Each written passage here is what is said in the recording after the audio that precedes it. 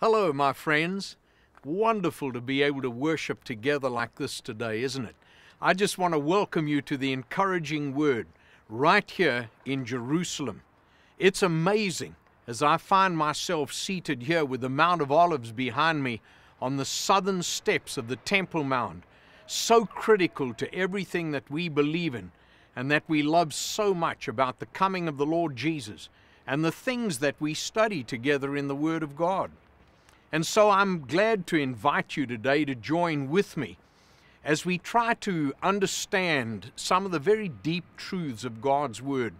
And I hope that maybe you have your Bible with you, because I'm going to be in Revelation chapter 1 and verses 1 through 3. You see, what we're going to talk about today is one of the most critical subjects of all time. We're living in very interesting times, aren't we? With the election in the United States, wars, rumors of wars, earthquakes, floods, famine, all the things that go on, the melting pot of people. You know, even here in Jerusalem, one thinks about all the different people here. I love coming to this place. I love it because I think gathered here in Jerusalem are precious people from every culture, every language, every tribe, every tongue that one could possibly imagine. And when one considers all the conflicts and all the issues that go on, the separation, the unkindness, the inhumanity of man toward man, it's wonderful to think about the fact that the Lord Jesus is coming back again, isn't it? I hope that you know and love the Lord Jesus Christ as your personal Savior and Lord. And that's why we're going to be looking at what I call the real sign. The real sign? Yep.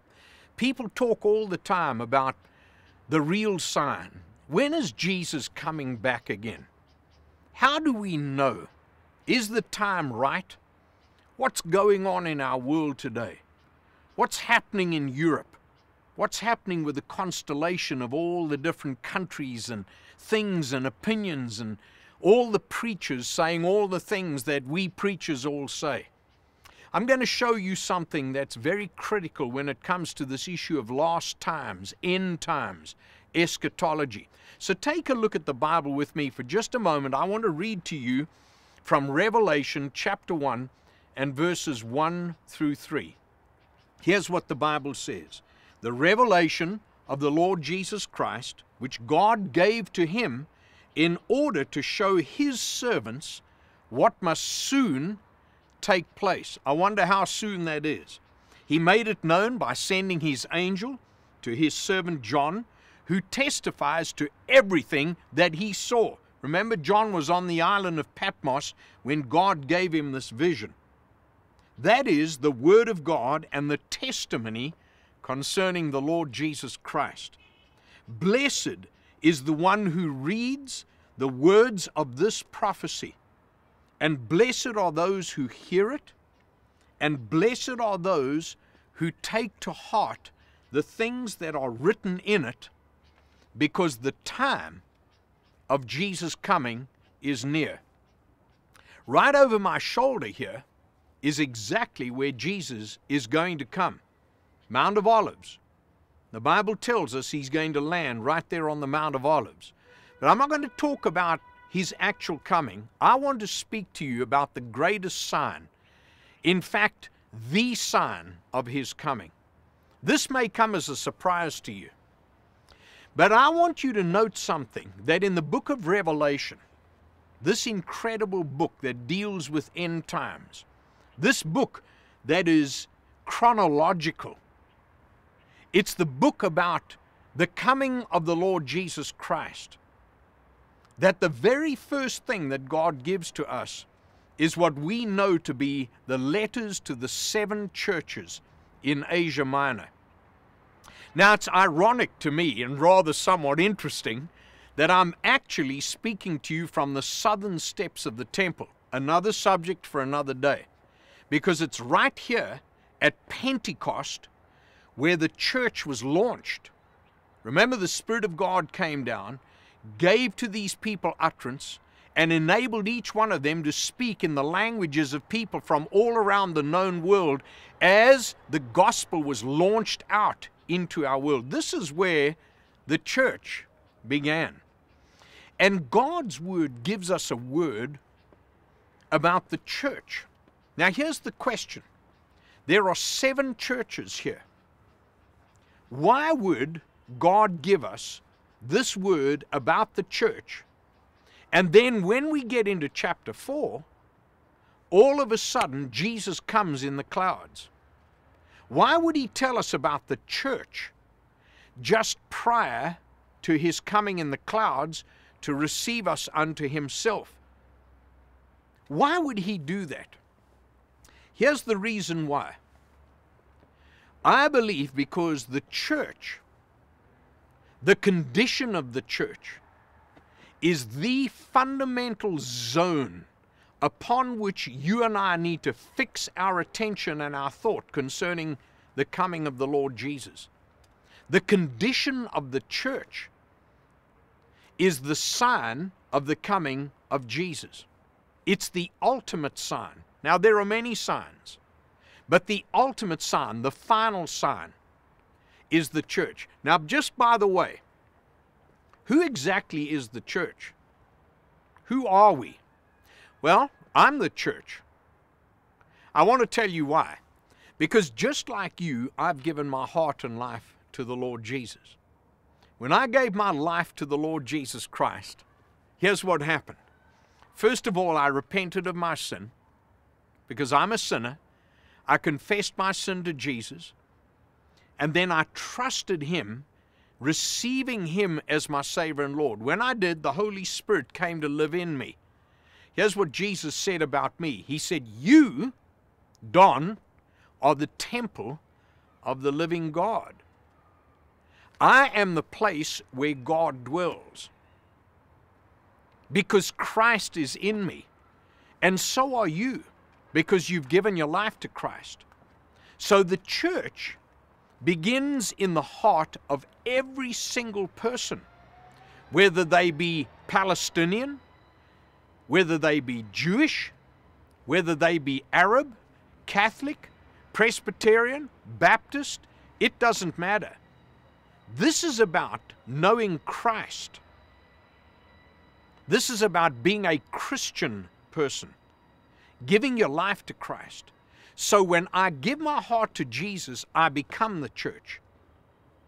Then I embrace you, we embrace one another, we become the gathered church. Remember what Jesus said at Caesarea Philippi? He said, listen, he said, I want you to know that you are the rock upon which I build my church, he said to Peter. He said, I want you to know that the gates of hell will not prevail against my church. The New Testament church, so critical, but there's something very wrong with the church today. And this is what the letters to the 7 churches are all about. So there are 3 things that I want to just share with you very briefly today as we begin to look at this subject of this final sign, this ultimate sign that God gives to us concerning his coming.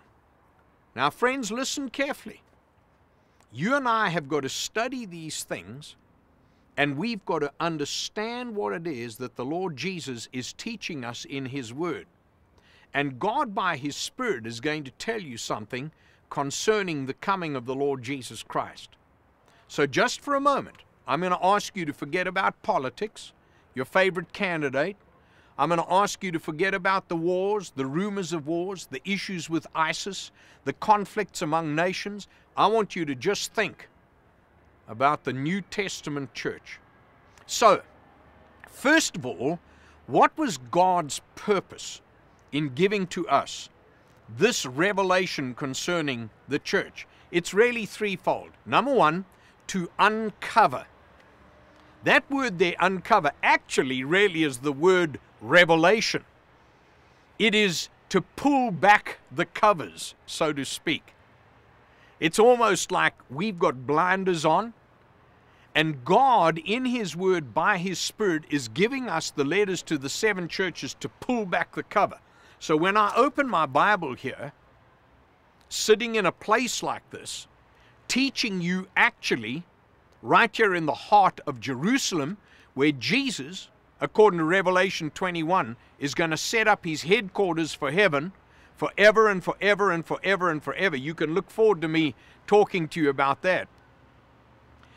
God wants to pull back the cover. Number 2, He wants to make known the things that we don't know.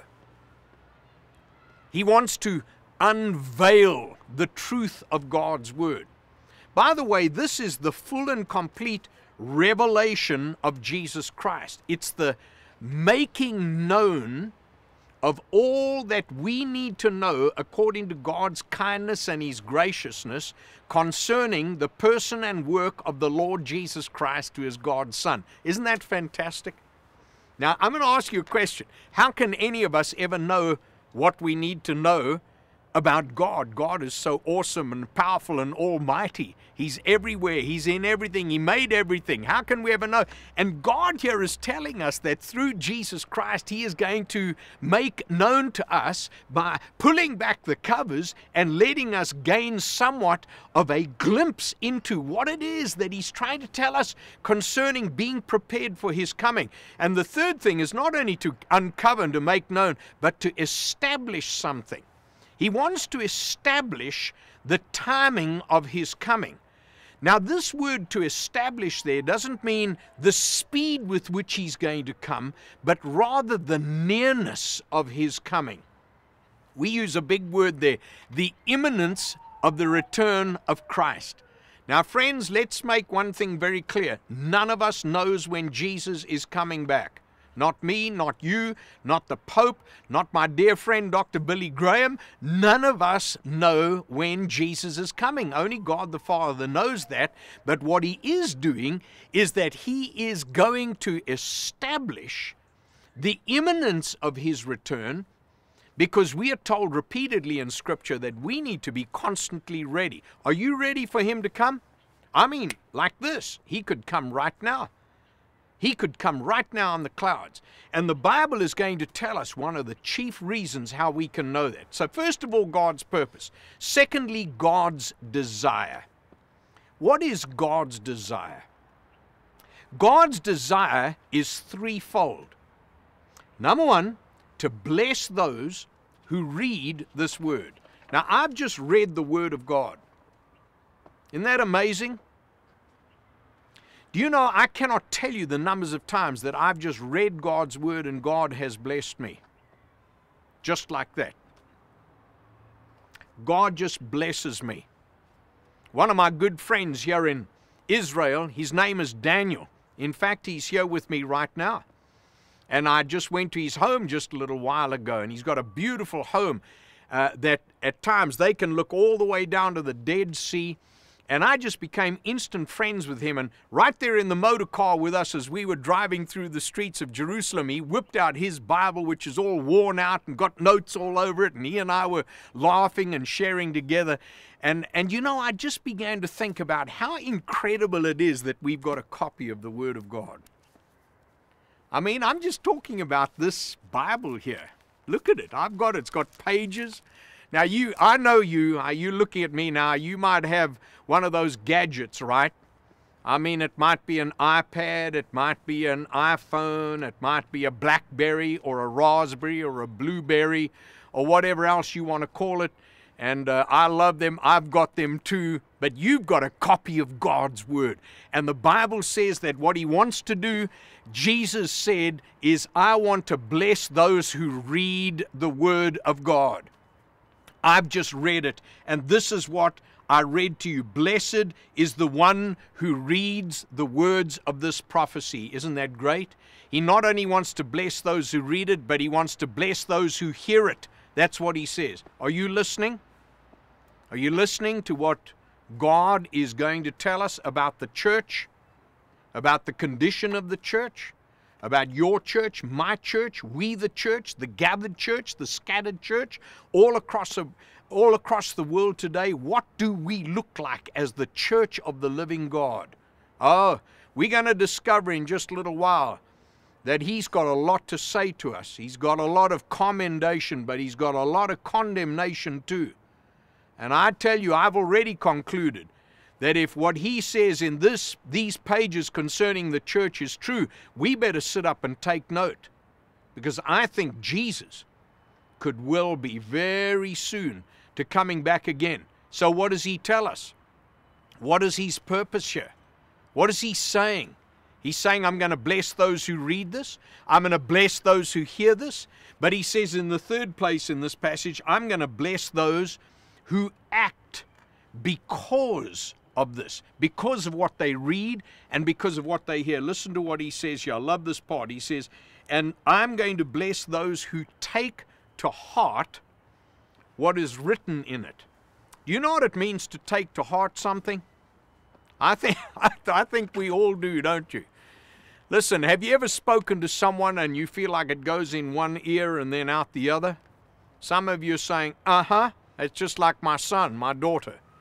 You know, when you look at your son or your daughter and you say, hey, I want to tell you something, this is this and that, and it just kind of goes in one ear and out the other. Here's what Jesus is saying. He's saying, I'm going to bless you not only because you read this.